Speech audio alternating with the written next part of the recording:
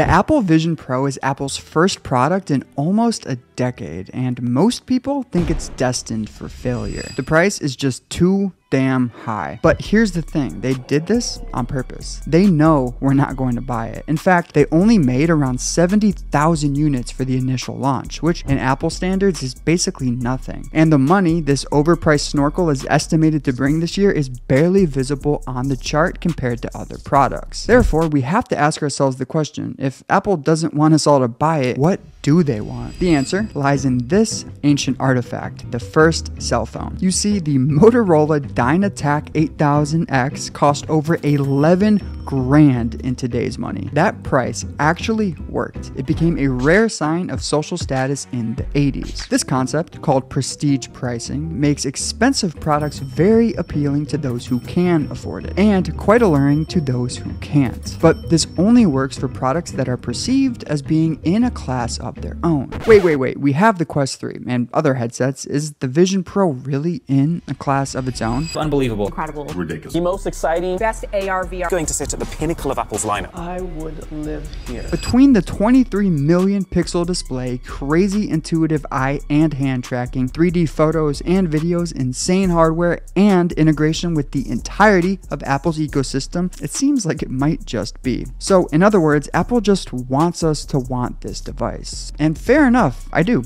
It looks f***ing amazing. But unlike a cell phone in the 80s, what the Vision Pro really needs are great apps. And this is where things are getting spicy. The good news is any iPhone or iPad version of an app will be available on the Vision Pro by default, unless, and this is the bad news, the owner of the app goes out of its way to opt out of being available. And major corporations, including Netflix, Spotify, and Google with YouTube, are doing just that. Vision Pro users will be stuck going to Safari for these services. And this is just the beginning. Who knows who will follow suit? Apple isn't exactly known for treating its developers well, and the small number of users might make it hard to justify the costs of making a whole new app. If that happens, Apple will find itself stuck with an incredible piece of technology that nobody uses.